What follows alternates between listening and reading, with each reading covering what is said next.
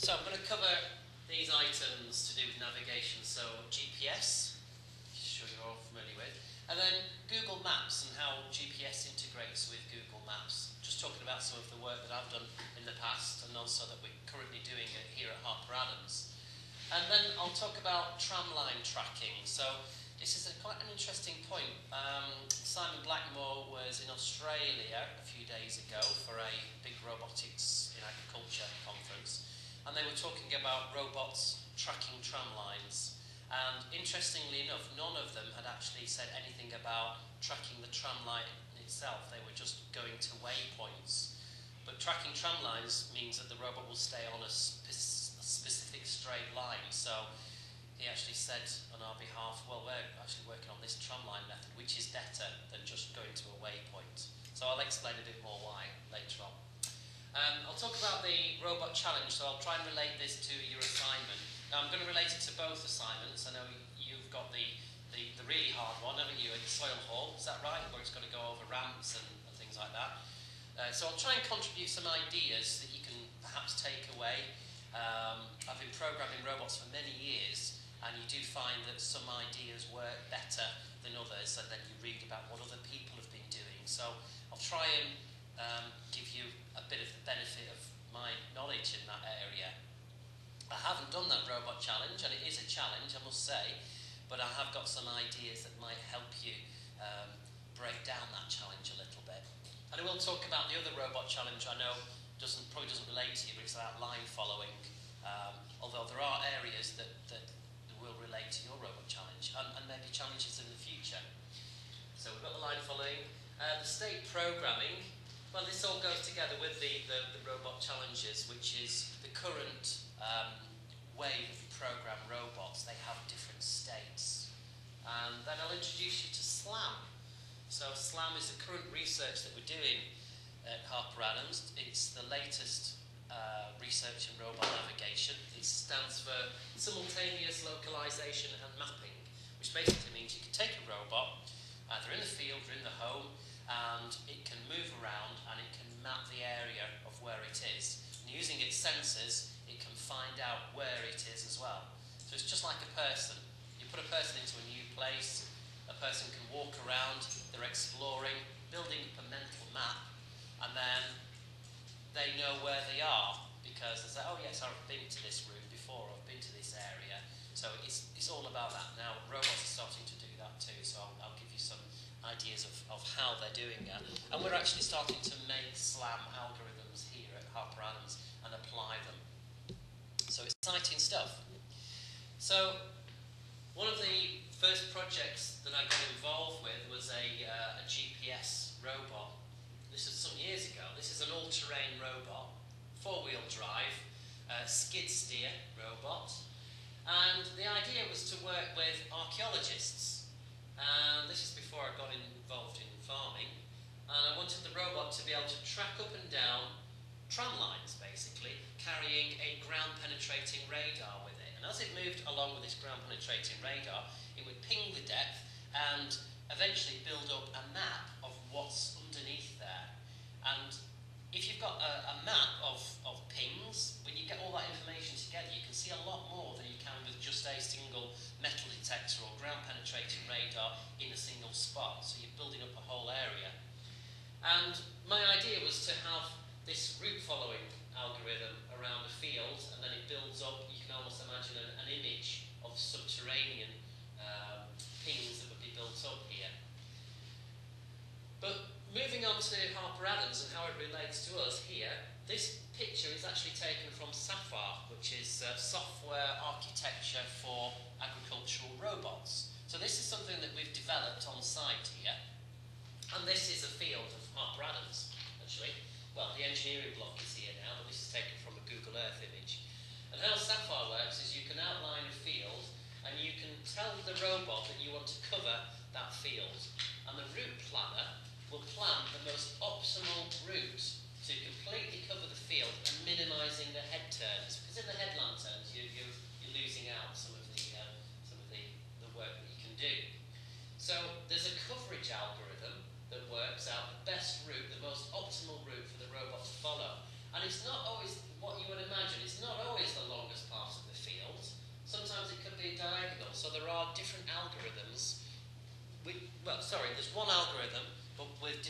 responses.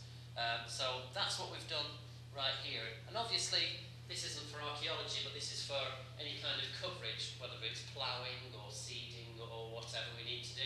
And with a coverage algorithm, we input the size of the field and we input the width between the tram lines, and then it will calculate the most optimal way from that.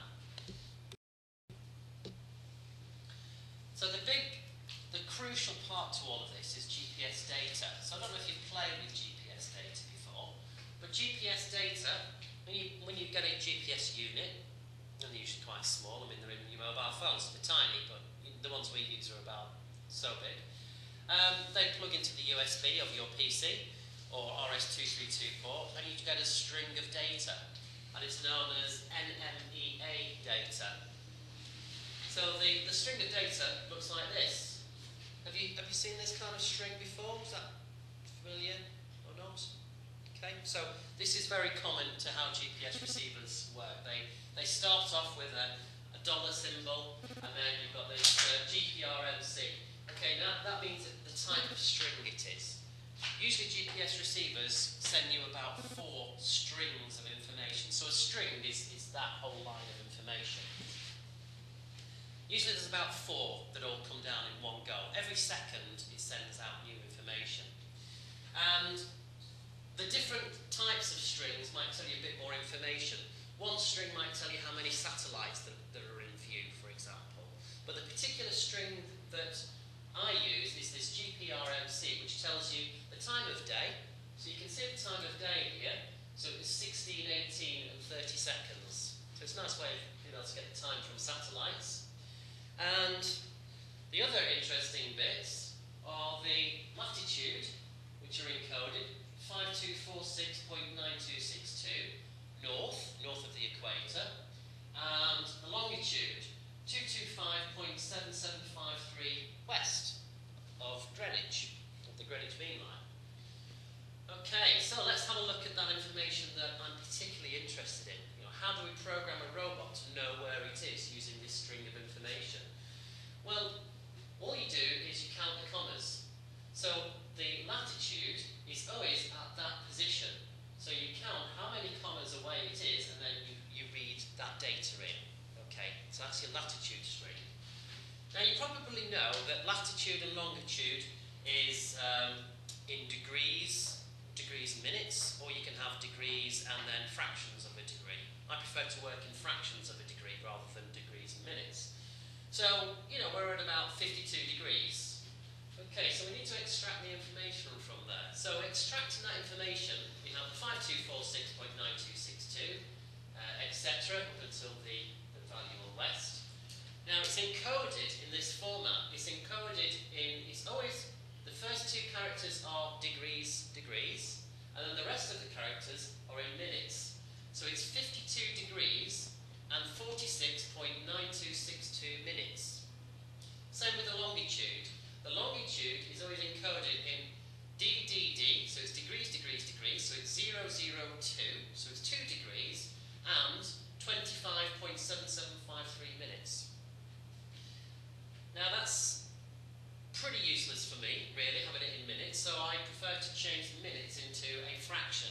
So all you do is you take the 46.9262 from the longitude, divide it by 60, and then add it to the value that you've got here. So it becomes 52.782103 degrees and 2.429588 degrees on the longitude. And it's west, because we've got the W west, so we'll make that negative.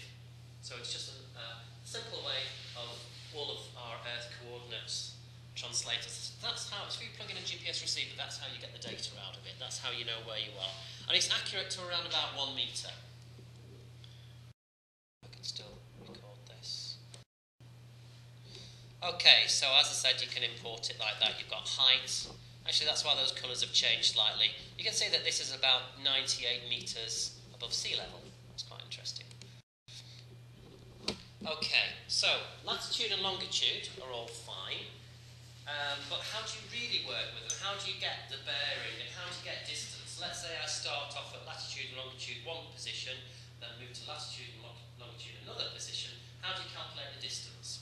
Well, the whole thing is based on degrees from the centre of the Earth. So you've got your longitude, so you're talking degrees when you move along, and degrees in latitude. Now you can probably work out that if you know the radius of the Earth, and you know the degrees that you've subtended, you can calculate the distance, because you can just use trigonometry, you can use radians. But you're working with very, very small numbers, because if I move from one part of the Earth to another, and I want to know the distance, and I'm talking about 1 metre, it's an extremely small angle that it will have changed, and those numbers are pretty horrendous to work with. So there is another method, and it's UTM method. So the UTM method divides the Earth into zones, and it works in metres. And this is the American military use this form of mapping of coordinates. Now, you probably know that the Earth isn't quite spherical.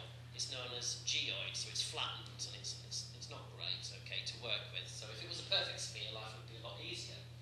So, what they do to compensate for this is to divide the Earth into zones. And you can see the zones around Europe. So, there are UTM zones. I know you can't see the numbers very clearly, but you've got the number 29 there to 33. And that is a U zone, that's a V zone, that's a W zone, etc. So you've got these zones. Now, thankfully, we have one zone, really, around England, which makes life really easy. So what the UTM coordinates will give you is the UTM zone that we're working in, so the label, which would be, what, 30U for England. We don't have to worry about that. And then it will give you a distance in metres from the corner of that. So you've got the X and the Y from the corner of that point. So if we're looking at Harper Adams, we've moved so many thousands of metres on the X direction and so many in the Y direction. Okay, so it's a lot easier to work with, so it converts everything to metres. The bit of code to do that is about 1 page of C code, which is available. I've got a link for that. It's not too bad, really, but it will do all the translations for you. It uses trigonometry, and once you've got the distances in metres, it's very easy, obviously, to calculate displacement, because you've got the square root of the x squared and y squared, and then it's easy to calculate bearing, because you can just use the inverse tan of the difference in y over the difference in x. So you've got your bearing and displacement straightforward. Now, I work with the UTM coordinate system because it makes life a lot easier. And if we're dividing a field into tram lines, for example, it's all done in UTM coordinates. So I could walk around with my GPS receiver and make the points of the field. Let's say it's just a simple square field. So I could take a reading of point number 1, point number 2, point number 3, and point number 4. Or I could just use Google Earth and click on those, which is what we normally do with the software architecture. So we look at a map of the field and click. Whether we're clicking or we're going around with the receiver, it doesn't make any difference. They should be the same values. However, Google Earth sometimes has a bit of disparity.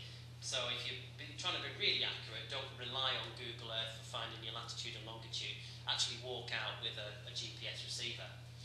Okay, so we can create the tram lines from just the four corner points.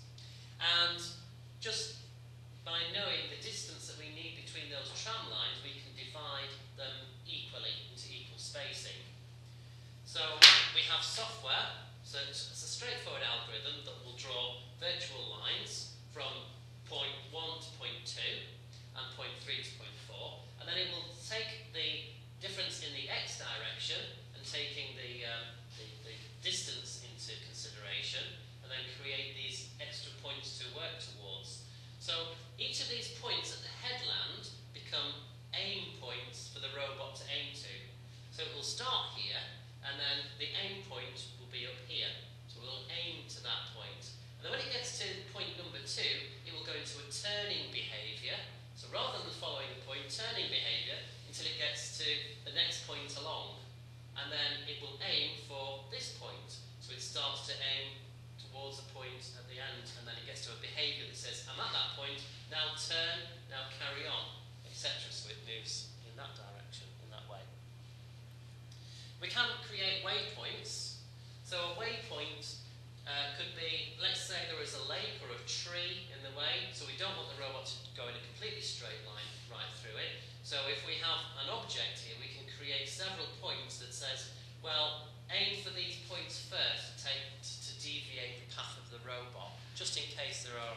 issues in the way.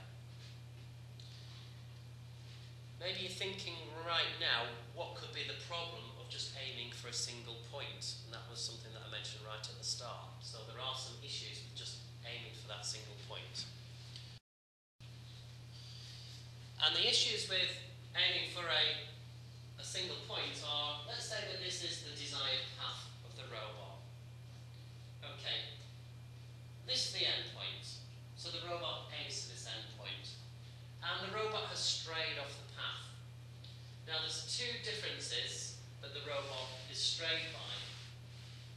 It's strayed by its displacement from that desired path, and also its bearing of the path. So it needs to rotate to get to back onto the point again.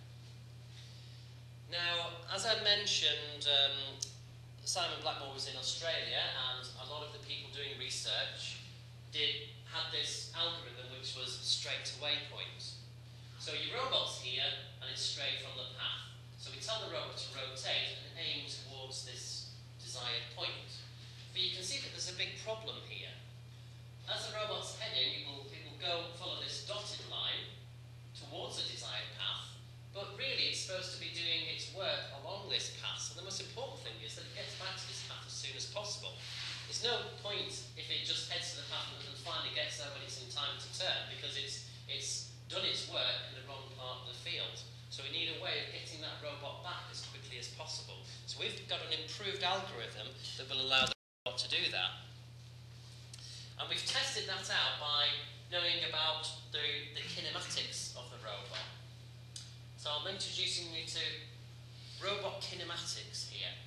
So what robot kinematics are relating the speeds of the wheel, and I'm just talking about a skid steer robot just to make things very simple to start off with. And what the kinematics of a mobile robot do is they relate the wheel speed to the distance of the robot, or the velocity of the robot, and also the angular velocity of the robot. So if the right wheel is moving faster than the left wheel, it will tend to drift in the left-hand direction, and vice versa. So by knowing the kinematics of the robot, we can do a simulation and try different algorithms. So rather than going to the field and trying out, can we steer the robot back onto the track, we can put the kinematics, and it's only a very simple equation. How far has it moved? What angle has it turned? And the distance L and distance R are the distance that each of these wheels have turned. We can put that into a simulator, for example MATLAB. You can even do it in Excel, and you can see how the path of the robot has changed. And you can write an algorithm. For example, you could say, if the angle of the robot is a positive angle, in this example, maybe it's positive 20 degrees, then speed up the left-hand motor. And if you speed up the left-hand motor, you can see that the change of angle will be a negative value or a more negative value. That's bigger. This is going to be headed towards the negative, so the robot will veer more towards the right-hand side. So this is the kinematics of a differential drive robot. Dist L, dist R are those your wheel distances. W, by the way, is the width between the wheels. So as width changes, it does change how that angle works. An angle is measured in radians. Now I've got the kinematic solution for the robot that you're using, which is a Ackermann steered robot. Very similar to this. It's not much different or different. The difference is it depends on the wheelbase, so the distance between the driving wheels and the rear wheels. I haven't put it on these slides, but what I'll do is I'll update it onto Moodle. I'll try and do that today. So you've got an idea of the kinematics of your robot. And what it will tell you is, if you tell your robot to steer at an angle of, let's say, 10 degrees, and then drive forwards 10 centimetres, what angle would it be heading towards? And what's the arc that it's subtended? And what would the XY position be? So that relies on you knowing the wheel diameter and really the speed of the wheel. So let's say you run it for 3 seconds and you know the speed of the wheel. So it's run for 3 seconds, you know the The speed, you know the diameter, so you can calculate the circumference. So how far has that wheel pushed that robot along? And looking at the steering wheels, well, which direction has it pushed the robot? Is it straight on? Is it bearing to the right? Is it bearing to the left? You can calculate that. So having those robot kinematics can give you a really good idea of the movement of the robot. You can also calculate the radius of turn of the robot too. Okay, so knowing the kinematics of the robot has enabled us to develop an algorithm to allow the robot to follow the line. And the trick that we're doing for following the line is called follow the carrot. So, rather than aiming towards the goal point, it aims towards a carrot point, a bit like a donkey trying to follow a carrot. Okay. Now this carrot lies on the ideal line that we want the robot to be working on. And we need to calculate the position of this carrot, which is obviously a virtual carrot. We just call it a carrot because it's an aim point. So what the algorithm does is take the absolute position of the robot using GPS coordinates. You know the start position and the goal point coordinates as well. It's all in UTM, so it's fairly straightforward to do. And you can use trigonometry to get the tangential point to that ideal line. So it takes a tangent from the robot to the ideal line. So we get our point here. From that tangential point, we then make up a distance of where we want the carrot to be. Now when I say we make up a distance, we do have to experiment with that distance sometimes. Do you make the distance 1 metre ahead of the robot? Do you make it 10 metres ahead? Do you make it 100 metres ahead? Obviously if that carrot is too far away, it may as well just be heading towards the goal point anyway. So you want that carrot position to be fairly close to the robot, but not too close that it's starting to try and do right angle turns to get to the carrot, but not too far away that it's drifting slowly towards the line. So that's a bit of a, how do we find that out? And I'll show you what we had to do that. And we had to do some experiments to do that. Okay, so you then move along this line and you put your aim point, which is our carrot point, and now the control system of the robot says, I want to aim to that point. So you calculate the angle to that point, and you need to, obviously get there. Now, how would you do that in a control system? So if you've got your Ackermann steered robot, and you've got the steering command, you're not really bothered about the drive command, you just keep that driving at a speed. So it's a good idea just to separate the control problem into two separate problems. One is driving the robot. You can leave that for now, it doesn't have to stop, just keep it driving. But the most important in this tracking is the orientation of the robot, is the steering wheel. Same as if you're driving on the motorway. Your accelerator isn't too important, okay? You're just driving along. What's most important is your steering wheel, that you're staying on the right lane that you need to be in. So that's most important. So we forget about driving and steering. So that is the angle that we need to aim for. And in your control algorithm, you can just say, well, make the steering wheels proportional to this angle. So if the angle is a negative angle, the steering wheels will go from the centre line in one direction, and if the angle is a positive angle, then the steering wheels will turn in the opposite direction. That's all you need to do. You can say steer angle is a proportion of this difference angle here. You could say that was K. So you take the difference angle, multiply it by K. K could be 1, for example, and make the steering wheel that value. Obviously, if it's too high, you have to limit the steering angle as well. So don't be too much. So that's basically how it all works. So how do we know that where we should put the carrot position? Well, we've tried different values of carrot length, and you can see the different trajectories of the robot. Obviously, this one is too sluggish, so it's slowly turning there, but it's not turning enough, and it's not steering nicely into the line. But if we have the carrot distance, the right distance, you can see that we have a nice trajectory. So the robot was initially in this direction, by the way, heading to the right along the x-axis. It should be along this dotted line. You and I would steer a vehicle like this. We would head round towards the line and then scoop up the line quite nicely. So I built this kinematic model and this graph just from knowing the kinematics of the robot, just from those equations, iterating those equations around. So I could then find the carrot distance, which is about 5 meters, by the way. That works really well for us. Okay, so let me give you some suggestions on the robot. This is actually for the other group, so I won't go into this too much, but that is the robot challenge for the other group, which is basically a line following and junction detection procedure. Okay, but I'm still going to talk about this because it does apply to you. What I would always do with a robot challenge is always try and keep it as simple as possible.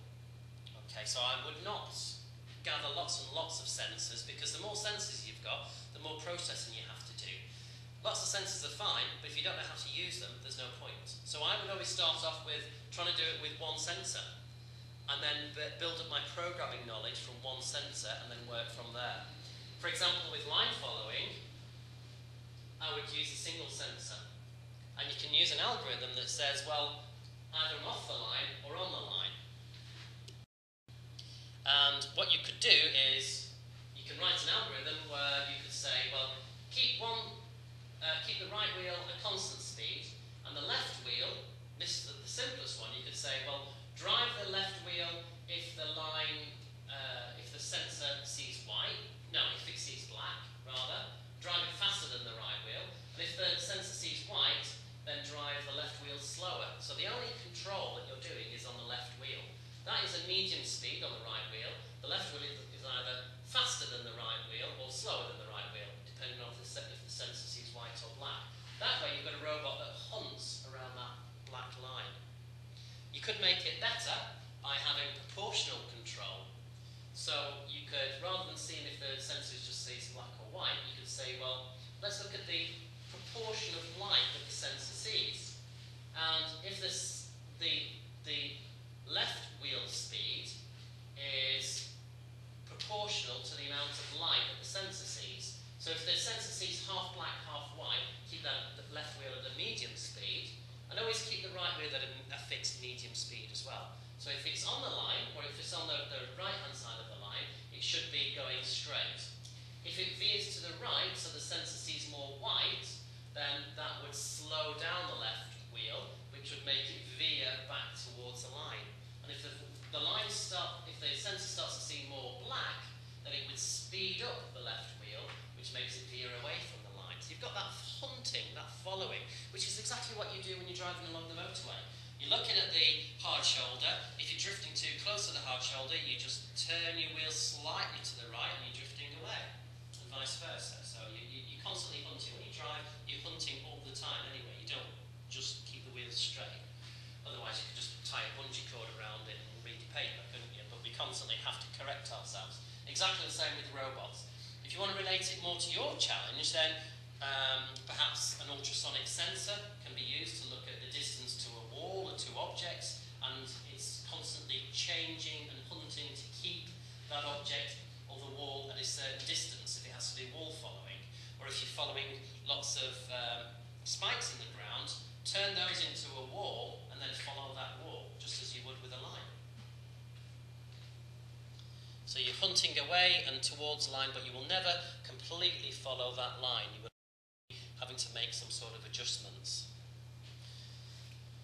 Something that will also relate to your robot challenge is known as state programming.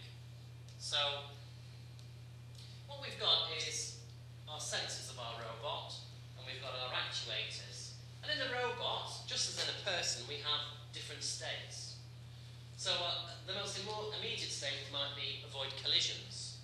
Another state might be find light, follow light, or build maps. So these are going into higher cognitive states. It's just like we do in town. Okay, so you're walking around town. You've got your sensors and your actuators, your feet. Okay, and it's your navigation, it's your orientation, which is the most important. The most important bit is avoid collisions. Depending on if you're hungry or not, you might have a state that might be find a cafe or find a pub.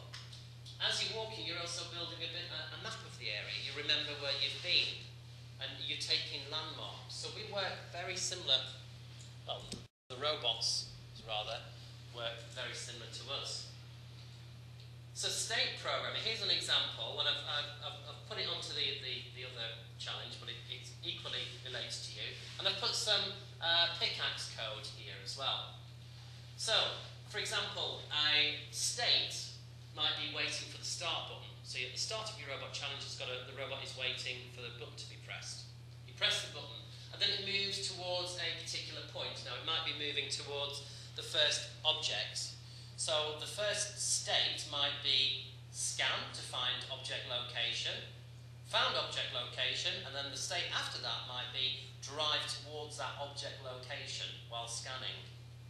Once it's gone to the first object location, and it says, yes, I'm within 10 centimetres of the object, move into another state. So that might be state 3.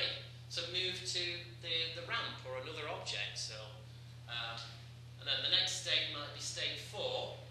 Not necessarily moving, but it might be move up ramp until the incline has changed. So then you start to, the robot decides to suddenly read the inclinometers, so it knows where it is. So different states will also focus on different sensors, just as, you know, if you're hungry, you're focusing on your stomach. If you're avoiding collisions, you're focusing on which direction you're facing. So the same with robots, you can have many sensors, but you only need to use certain sensors at certain times depending on the state that you're in. Another state might be just turn 180 degrees. I know that's one in your challenge where if you found an object, then turn around 180 degrees, and then the state after that might be search for the next object in range. Once you found that object, you go into the next state. So state programming is really the way forward with robots. So how would you do that with a pickaxe? Well, what you can do is have a variable holding a state. In this example, I've said B0. And there is an error here, I must say. That B0 equals 1 should be above main. Otherwise, it's always going to be equal to 1. So apologies for that. That should be above main. But imagine it's above main. So B0, which is the state, is equal to 1 to start off with. And then this is the main program. It's a short program. And it's just full of go subs to subroutines. Okay? And really, the main program is just sending the program to the particular state that it needs to be. Okay, so it starts off with state is 1, then go sub state 1. Okay, seems a bit silly, but let's go to state 1. And then this is just looking and waiting for the button to be pressed. So it says if pin B0 equals 1, let's say that the button is connected to pin B0. Okay, then let B0 equal 2. So in other words, let the state equal the next state. So it goes from state 1, from waiting for the start button, to state 2, doing something else. And that's the only thing that it changes. So it keeps your program nice and simple. You've got a return. So what return does is it returns it back to this program code. So the main program code is just going around in an infinite loop, and all it's doing is monitoring the states. So return takes it back to after the go sub, but that's irrelevant really, as long as it's back in this main loop is the main thing. So this state is now 2. So now it says if B0 equals 2, then go sub state 2. So let's have a look at the state 2. Okay, what I've got here is the state handling bit, and it says go sub set line follow. So this is just a line following example. So it's moving from here, from A to point E. So go sub line follow. Line follow is just a procedure that you might use several times. It might be follow the point that you see with the ultrasonic sensor, but because you use it several times, you may as well put it into a function. The more functions you make, the easier your code is to recycle, to use several times, and also to follow. So if you're working as a group, this is really important to keep it nice and straightforward. And if you're working as a group as well, I would suggest that you can work on these separately. So for example, set line follow is a function that somebody could just test in separately. While someone else is working on something, another part of the project, someone could say, right, I'm going to make a line following procedure. And you could just write that as a code and the robot just follows a line. Once you know that works, you can then cut and paste it into your big main program. And that becomes just a state of the robot. So it's following a line. You can have your line following code, as I mentioned. It can turn the steering wheel or the speed of the left and right wheels depending on what the sensor sees. And eventually it needs to escape from this state. So set line follow. Actually, all it could do is just set the speed of the motors, and it can return. It returns back to the state 2 holder, and it says if pin B1 equals 1, then let state equals 3. Now, this is another example of how do you exit from a state. So it's set in the line follow, and all it does is set the steering angle, and it can exit that bit of code because it doesn't matter, it's still following the line, because it will still get called lots of times anyway. And this is looking for B1 equals 1. So B1, pin B1 could be a sensor, let's say, that detects a junction. So that is how it would escape from state number 2. It would follow a line until a sensor on B1 might see a junction. It says, I'm changing my state now. And if the state was 2 and it sees a junction, then let the state equal 3 and then do something else. But before it sees that junction, it will be moving along, and you can see that the program code, well, that's not true. B1 is equal to 0, so it returns back up to the main code, which loops around, and it still gets sent off to state 2. State 2 says go sub line follow. Line follow, it will reset the steering angle. So the program is moving from the main to state 2, and it says, oh yes, well, state 2 is line follow, goes to line follow, returns, and carries on. All of this happens so quickly that it doesn't matter that it's not all in one piece of code that's moving like that. Even though it's being called in different locations, it doesn't make any difference. So I really recommend that is how to set out your code. Not one big long line of stuff, right? And now I'm following the line, and that's a code of page like that. Now I'm looking for the ultrasonic sensor. If it's all in one piece of, if it's all in one main, it's very hard to follow. But if it's separate like this, different people can work on different parts of the code and then bring it together. So it's just, from my experience of programming, it seems a bit of a strange way of doing it, but really, and it seems long-winded, but for a computer it doesn't make any difference. That return, where does it go to when that returns? Yeah, okay, that's a really good question. So, glad you asked that. So the real power of any computer system is go, sub, and return. And go, sub, and return means that it has a little memory of where it was last time. And you can have as many go, subs and as many returns as you like, and it remembers all of those places. So, when B0, looking at the main, if B0 is equal to 2, then go, sub, state 2. When it comes to go, sub, it says, right, I'm going to remember where I was. It's a bit like putting a bookmark in. Right, I'm going to remember that bit, go, sub, state 2. It goes to state 2, okay, and then he says, go, sub, line follow. So I'm going to put bookmark number 2 there. So it's got 2 bookmarks, and that's fine. You can have 1,000 bookmarks if you like, and computers often do. So it goes to the set line follow. It does this bit of code. When it sees return, it says, okay, what bookmark was I at? Oh yes, I was at bookmark number 2. I'll look at bookmark 2, so it's called popping it off the stack actually. You push it and you pop it. So it returns, so it says, yes, I was at bookmark number 2, so I'll go on to the next line. So it comes here. That if pin B.1, okay, we'll forget that because it's not true yet. Return. What bookmark am I at? Oh yes, now I was at bookmark number 2, but now I'm at bookmark number 1. So I'll pop that off the stack. Where was I? Yes. So just after that go sub. So that's how it works. So you can have as many nested go sub and returns. The one problem you've got to watch out for is you always need to have a go sub and a return matched up. If you have several go subs, but you forgot to put a return, you put a go to instead, you can have a big problem because you have a memory leak, because it's putting all those bookmarks on, but they're never being popped back off the stack. They're being pushed onto the stack, but not popped off. So eventually you'll get an error. But the problem is it might take a few minutes for that error to become apparent, because as it's running, it's slowly pushing up that stack of bookmarks until it runs out of bookmarks. So you will get an error. Also, if you have a return without a go sub, there's no bookmarks. What do I do? it will throw up an error as well. So you just got to be careful of you're matching each one of those.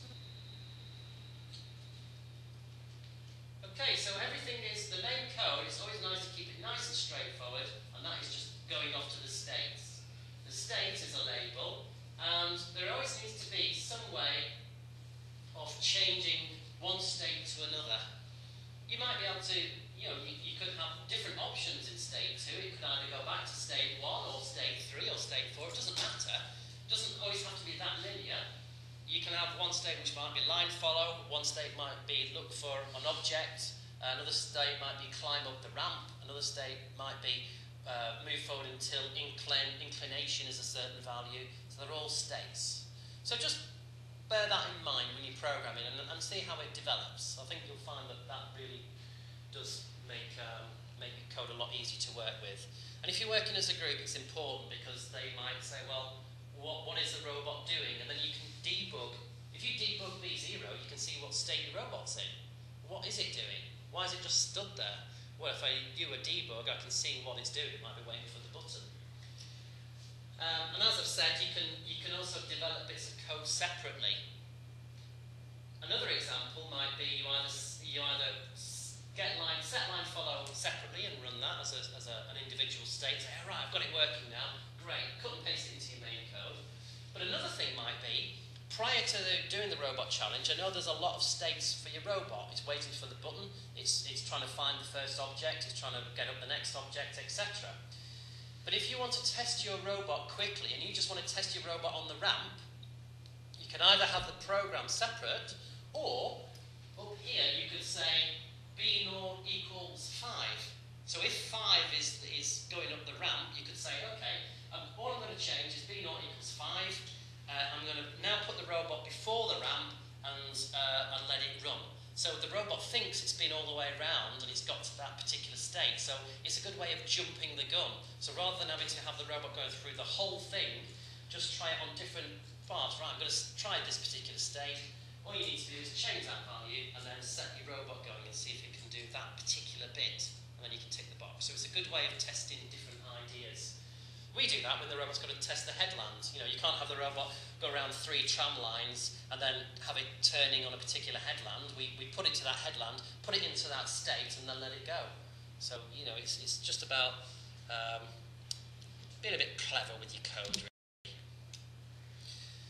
Okay, so just the last section that I want to talk about, which is the research that we're currently doing, is SLAM and using sensors for location. So the robot system can have an X and Y coordinate system. Doesn't really matter which way around it is, as long as you always use the same method, basically. So as you use the same coordinate system, and that your trigonometry works out nicely. So the blue bit is the robot. Let's say we've got a tree, and we want to know how much the robot has moved. So we can use an ultrasonic sensor, and the ultrasonic sensor can scan around and view an object and it's around. So it sees an object and says, okay, at 45 degrees, measured a distance. So it can calculate the position of that object by using trigonometry. Distance times cos 45 is on the x direction, and same on the y direction. Okay? So it knows what the object is. So, if the robot moves forwards, you can see that it's moved forward slightly and taken another scan. So now it would say, perhaps at 80 degrees, I measured an object at distance 23 centimetres. So the position of the object is x and y. But has the object moved, or has the robot moved? Well, in an agricultural situation, where there's no sheep in the field, we're going to assume that it's the robot that's moved and not the sheep. Okay? So the robot says, okay, well I can see that object has moved slightly. And it must be the same object because it's only moved by a few centimetres. So the object seems to have moved, but really I've moved. So you can see how many centimetres the robot has moved, and indeed it's rotated as well. So this is the localisation part of it. But what it's also doing is mapping as well. So it's mapping the object and it's localising itself. How does the robot know to avoid objects and obstacles? How does it know the best way around? Now, you might recall, I think we did a lecture maybe last year where I spoke about path planning. Remember this kind of thing? Where we have a matrix of values. So, if I just remind you, we divide the area into 1 metre square grids that the robot can move. So, every time the robot moves, you say it moves by 1 metre. Just keeps life nice and simple. And the robot decide which coordinate, which value to move. Does it go to the left of the trees or to the right of the trees? So it can divide all of this area into 1 metre squares. And then it starts off by sensing, there's objects in the way. So it can put a high number into the grid and says, okay, well at 2 metres away I've seen an object and another object, so I'm going to put a high number in there. I'll just put 255 in, it's just a high number, doesn't really matter which value it is. Okay, now I can't see behind that object, so I'll put another high number. All of these numbers are 0 to start off with because there's nothing in there. And then what the robot does in its mind is it says, okay, well I need to be at this point here, I need to be carrying on the line. I need to be over here, behind the trees. So I'll put the number 1 in there. You might remember this from last year. And then the path planning algorithm kicks in. And it says, okay, I'm going to start off with any of these boxes that has the number 1 in. There's only 1, okay? And every box, that's next to that, I'm going to put the next number in. So I'll put 2's next to that, as long as it's not got a high number in. So as long as it's got a 0, I'll put the next higher number. And then for all the 2's, I'll put the next higher number. So we've got 3. That can spread on to the left and to the right. Next to the 2, I've got a 3, and I've got a 3 there. Next to all the 3's, I'll put a 4. And a 4. Next to all the 4's, I'll put a 5. Next to the 5's, I'll put a 6. Next to the 6's, I'll put a 7. And then you say, okay, well, where am I when I did this measurement? Oh yes, I'm at this value, number 6. How do I get around the trees? I always go to the next square, which is a lower number. So I'll go to this square, 5. Now I'll go this way, north, 4. 3, 2, and then to the west, 1. And then carry on with the line following procedure. So that's how it can plan its most optimal route around. And this is assuming, of course, that the robot moves in 1 metre squares. It doesn't always have to, but you can just put an aim point, if you like, within the centre of each of these squares. Where do I aim for? I'll aim for the 5. Now where do I aim for? I'll aim for the 3, the 4, the 3, the 2, and the 1. You can do diagonals as well, but this is just the simple way of path planning. So that hopefully brings it back round to how we do some path planning and how we localise objects. And the SLAM, simultaneous localisation and mapping, says, well, if I can scan lots of objects like this, let me keep a table of each of the objects. So I said the first object I saw was object 1, the next one 2, 3 and 4. Okay, I've done a scan. Great. Object 1, 2, 3 and 4. What are the coordinates? So I've mapped out those values. And as I move forwards, some of the objects might not be visible anymore, like number 4. That doesn't matter. I still keep that in my memory for later on, because I might be back this direction later on. So I've built up that map. But I can see another object, number 5. Great, so I'll put that into my table, and that's the coordinates of my object number 5. So as I move around, I can see how the objects are changing with respect to the robot motion, and therefore calculate how much I'm moving. So I'm localising myself. So that is the essence of SLAM. And that's really what we're working on, what the world is working on in robotics, in mobile robotics, is working on these SLAM procedures. So the simultaneous localisation and mapping. If you want to know some more, all of these are online anyway, so you can always cut and paste these web addresses. The SLAM is quite good. Navigation, where am I? It's quite a beefy document. It tells you all about robot navigation and localization. If you want that UTM conversion bit of code, it does work with an Arduino. Don't know if it will work with a pickaxe. Luckily, you're not using GPS with your challenge anyway, but later on, if you use an Arduino or something else, you can cut and paste that and get the results.